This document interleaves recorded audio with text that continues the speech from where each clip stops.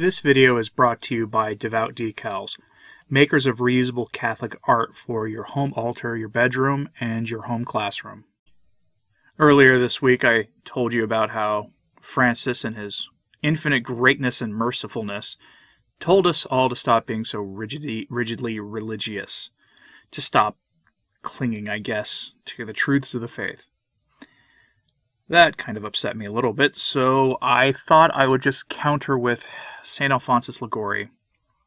This is his most, we'll say, infamous sermon, possibly, that he ever gave, and he gave a lot of really spicy ones. This will challenge ears to hear. Hopefully it will inspire people to pray more and do the things that the Church used to tell us were necessary or would at least greatly aid us in our journey in this life so that we may be ready to meet our Lord and be ready for the next. Let me know what you think of this at the end. God bless. On the number of sins beyond which God pardons no more. Thou shalt not tempt the Lord by thy God. See Matthew chapter 4, verse 7. The landmark homily by St. Alphonsus Liguori that has caused much consternation among the faithful. In this day's gospel we read that having gone into the desert, Jesus permitted the devil to set him on the pinnacle of the temple and say to him, If thou be the Son of God, cast thyself down, for the angel shall preserve thee from all injury. But the Lord answered that in the sacred scriptures it is written, Thou shalt not tempt the Lord thy God. The sinner who abandons himself to sin without striving to resist temptations, or without at least asking God's help to conquer them in hopes that the Lord will one day draw him from the precipice, tempts God to work miracles, or rather to show him an extraordinary mercy not extended to the generality of Christians. God, as the Apostle says, will have all men to be saved. See 1 Timothy chapter 2, verse 4. But he also wishes us all to labor for our own salvation, at least by adopting the means of overcoming our enemies, and of obeying him when he calls us to repentance. Sinners hear the calls of God, but they forget them and continue to offend him. But God does not forget them. He numbers the graces which he dispenses as well as the sins which we commit. Hence, when the time which he has fixed arrives, God deprives us of his graces and begins to inflict chastisement. I intend to show in this discourse that when sins reach a certain number, God pardons no more. Be attentive. First, St. Basil, St. Jerome, St. John Chrysostom, St. Augustine, and other fathers teach that as God, according to the words of Scripture, thou hast ordered all things in measure and number and weight. See Wisdom chapter 11, verse 21. Has fixed for each person the number of the days of his life, and the degrees of health and talent which he will give him. So he has also determined for each the number of sins which he will pardon, and when this number is completed, he will pardon no more. 2. The Lord hath sent me to heal the contrite of heart. See Isaiah chapter 61, verse 1. God is ready to fix those who sincerely wish to amend their lives, but cannot take pity on the obstinate sinner. The Lord pardons sins, but he cannot pardon those who are determined to offend him, nor can we demand from God a reason why he pardons 100 sins, and takes others out of life and sends them to hell after 3 or 4 sins. By his prophet Amos, God has said, For 3 crimes of Damascus, and for 4 I will not convert it. See, in this we adore the judgments of God, and say with the apostles, O depth of the riches, of the wisdom, and of the knowledge of God, how incomprehensible are his judgments. See Romans chapter 11, verse 33. He who receives pardon, says St. Augustine, is pardoned through the mercy of God, and they who are chastised are justly punished. How many has God sent to hell for the first offense? St. Gregory relates that a child of 5 years who had arrived at the use of reason for having uttered a blasphemy was seized by the devil and carried to hell. The Divine Mother revealed to that great servant of God, Benedicta of Florence, that a boy of 12 years was damned after the first sin. Another boy of 8 years died after his first sin and was lost.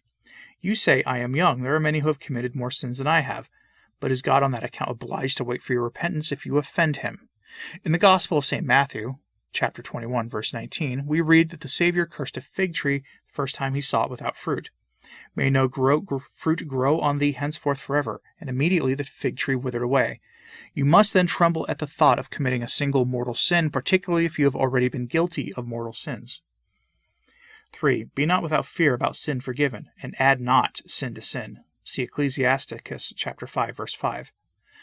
Say not then, O sinner, as God has forgiven me other sins, so he will pardon me this one if I commit it. Say not this. If to the sin which has been forgiven you add another, you have reason to fear that this new sin shall be united to your former guilt, and that thus the number will be completed, and that you shall be abandoned. Behold how the Scripture unfolds this truth more clearly in another place. The Lord patiently expecteth that when the day of judgment shall come, he may punish them in fullness of sins. See 2 Maccabees chapter 6, verse 14. God waits with patience until a certain number of sins is committed, but when the measure of guilt is filled up, he waits no longer, but chastises the sinner. Thou hast sealed up my offenses as it were in a bag. See Job chapter 14, verse 17. Sinners multiply their sins without keeping any account of them, but God numbers them, that when the harvest is ripe, that is, when the number of sins is completed, he may take vengeance on them. Put ye in the sickles, for the harvest is ripe. See Joel chapter 3, verse 13. Of this there are many examples in the Scriptures. Speaking of the Hebrews, the Lord in one place says, All the men that have tempted me now 10 times shall not see the land. See Numbers chapter 14, verses 22 and 23. In another place he says that he restrained his vengeance against the Amorites, because the number of their sins was not yet completed. For as yet the iniquities of the Amorites are not at the full. See Genesis chapter 15, verse 16. We have again the example of Saul, who, after having disobeyed God a second time, was abandoned. He entreated Samuel to interpose before the Lord on his behalf. Bear, I beseech thee, my sin, and return with me, that I may adore the Lord. See 1 Kings chapter 15, verse 25. But knowing that God had abandoned Saul, Samuel answered, I will not return with thee, because thou hast rejected the word of the Lord, and the Lord hath rejected thee, etc. Saul, you have abandoned God, and he has abandoned you. We have another example in Balthazar, who, after having profaned the vessels of the temple, saw handwriting on the wall, Mane Tekel Peres. Daniel was requested to expound the meaning of these words. In explaining the word tekel, he said to the king, Thou art weighed in the balance and art found wanting. See Daniel chapter 5, verse 27. By this explanation he gave the king to understand that the weight of his sins in the balance of divine justice had made the scale descend. The same night Balthazar, the Chaldean king, was killed. See Daniel chapter 5, verse 30. Oh, how many sinners have met with a similar fate. Continuing to offend God till their sins amounted to a certain number, they have been struck dead and sent to hell. They spend their days in wealth, and in a moment they go down to hell. See Job chapter 21, verse 13. Tremble, brethren, lest if you commit another mortal sin, God should cast you into hell. If God chastised sinners the moment they can insult him, we should not see him so much despised. But because he does not instantly punish their transgressions, and because through mercy he restrains his anger and awaits their return, they are encouraged to continue to offend him. For because sentence is not speedily pronounced against the evil, the children of men commit every evil without fear. See Ecclesiasticus chapter 8, verse 11. But it is necessary to be persuaded that though God bears with us, he does not wait, not bear with us forever, expecting as on former occasions to escape from the snares of the Philistines. Samson continued to allow himself to be deluded by Delilah. I will go out as I did before and shake myself. See Judges chapter 16, verse 20. But the Lord departed from him.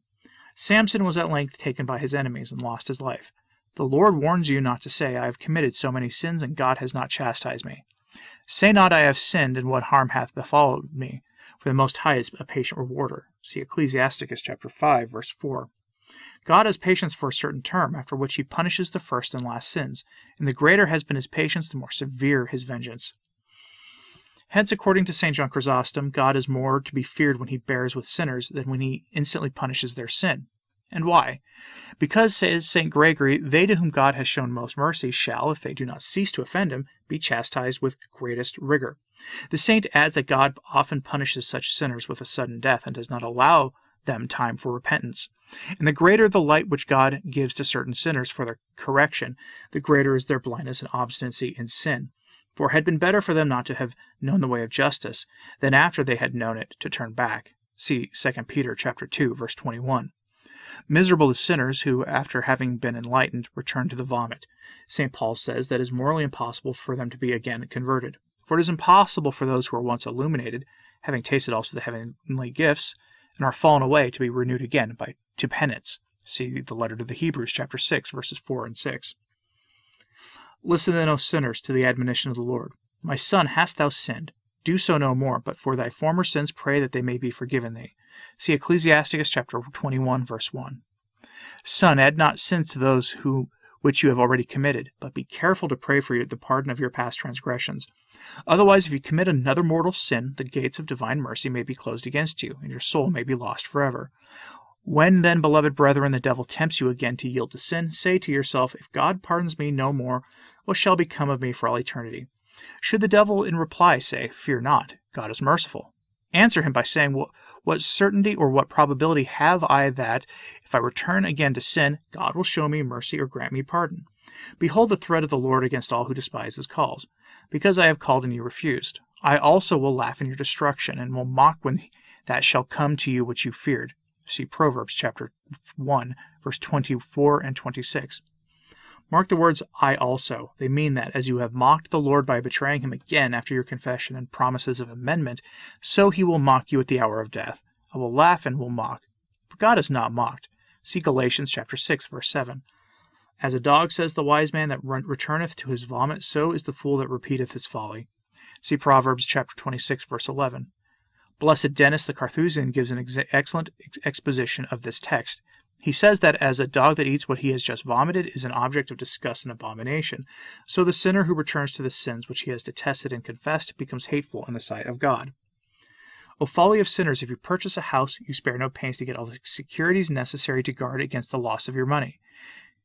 If you take your remedies, you are careful to assure yourself that it cannot injure you. If you pass over a river, you cautiously avoid all danger of falling into it. And for transitory enjoyment, for the gratification of revenge, for beastly pleasure which lasts but a moment, you risk your eternal salvation, saying, I will go to confession after I commit this sin. And when I ask, are you to go to confession? You say, on tomorrow. But who promises you tomorrow? Who assures you that you shall have time for confession, that God will not deprive you of life as he has deprived so many others, in the act of sin? Diem tennis, says St. Augustine, qui hodum non tennis. You cannot be certain of living for another hour, and you say, I will go to confession tomorrow. Listen to the words of St. Gregory. He who has promised pardon to penitents has not promised tomorrow to sinners. God has promised pardon to all who repent, but he has not promised to wait until tomorrow for those who insult him. Perhaps God will give you time for repentance. Perhaps he will not. But he should not give it. What shall become of your own soul? In the meantime, for the sake of a miserable pleasure, you lose the grace of God and expose yourself to the danger of being lost forever. Would you, for such transient enjoyments, risk your money, your honor, your possessions, your liberty, and your life? No, you would not.